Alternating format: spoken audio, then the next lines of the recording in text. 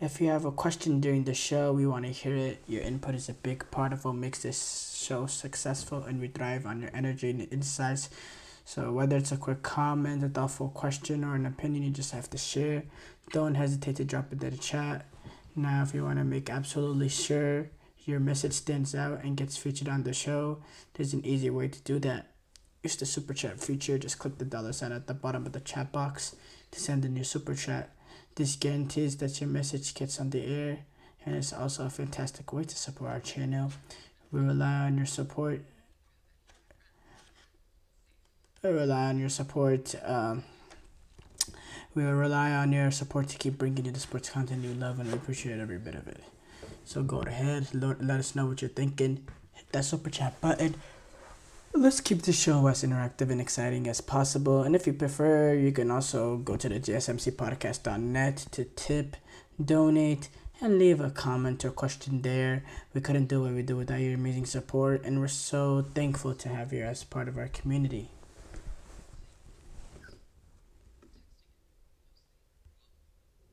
We have to start off, though, with the reports that Ten Hag is preparing as usual for Man United's upcoming match when they take on Brentford. Obviously, this is after the international break. Right now, it's in the international break. But when we come back, that's Saturday, October 19th.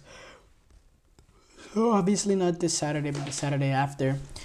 They're taking on Brentford at Old Trafford, and there's reports that Ten Hag, he is preparing as usual for this game, despite this supposed meeting on Tuesday with him and Sir Jim Ratcliffe and some of the upper boards, some of the upper people in the executive committee, and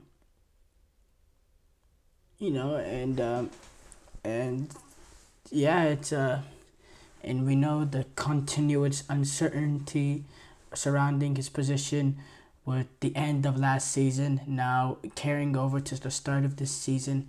Some devastating results that United have suffered, losing to Liverpool 3-0, losing to Brighton, losing to Liverpool 3-0, having, their last, not winning a game in their last 5 games in all competitions, suffering that really bad loss to Tottenham, only getting 2 points from your first 2 Europa League games against Twente and Porto. It's really been a shocking start to the season. Manchester United are sitting right now through 7 games, 14th place in the Premier League with 2 wins from 7, with a -3 goal differential. They're just not good enough. Their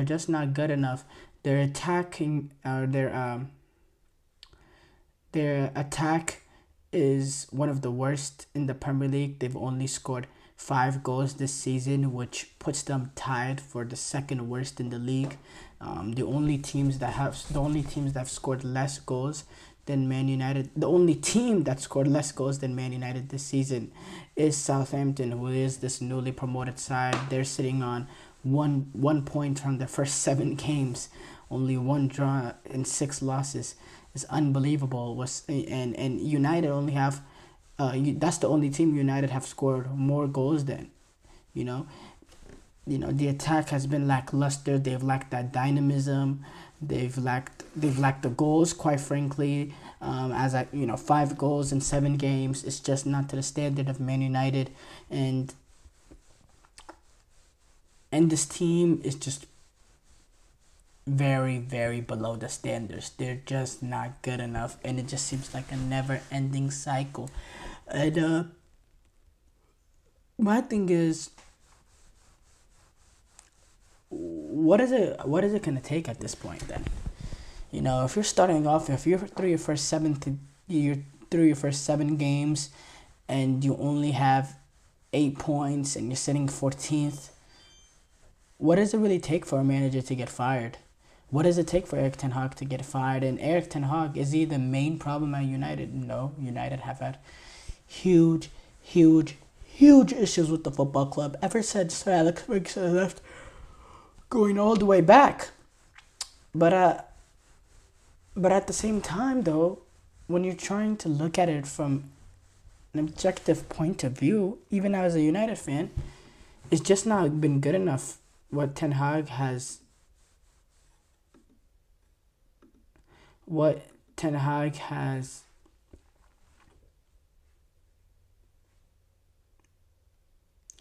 what Ten Hag has overseen. It's just not been good enough. The way that they play and the results is one thing, but the performances at the same time, they're bad as well. They're really bad. It's not just the results, it's the performances, it's the in-game decisions. It's some of the players that he brought in, his players. You're talking 100 million Anthony, you're talking Mason Mount, Eriksen, Nana. Players that he's had previous experience working with, or players that he wanted at the club that are not playing at the level. And then it's a combination of it's just everything surrounding the club is just toxic. It's toxic beyond analysis almost at this point.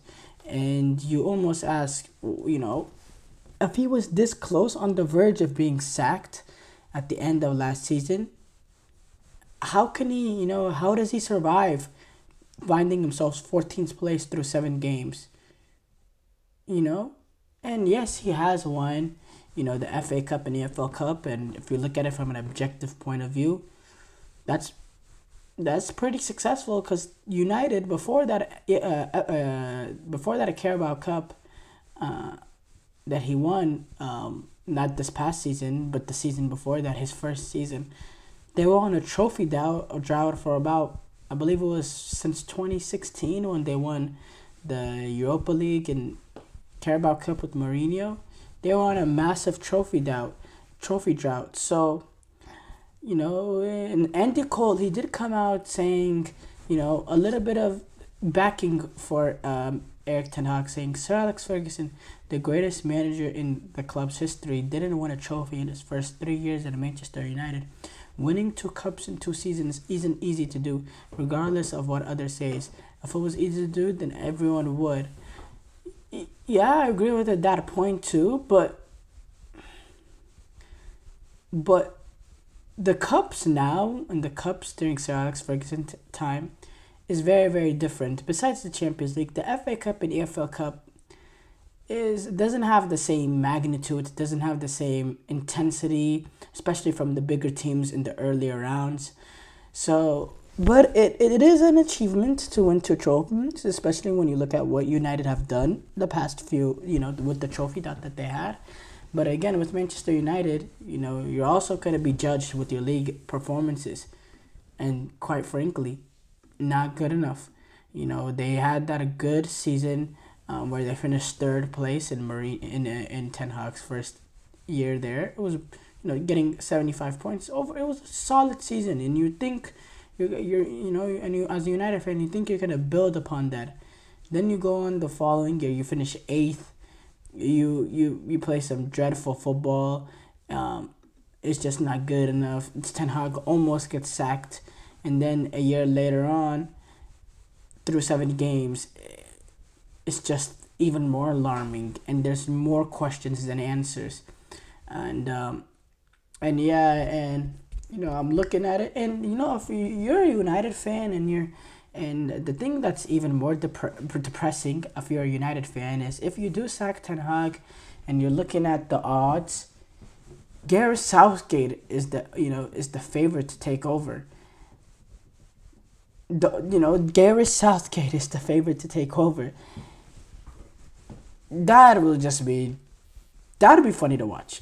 That will be absolute entertainment. Oh my goodness. That will be that will be amazing to watch. But Ten Hag, in the summer he extended his contract until 2026.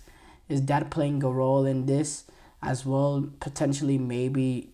I wouldn't really think it does, but I'm tired of coming on and saying the same things over and over again regarding Ten Hag.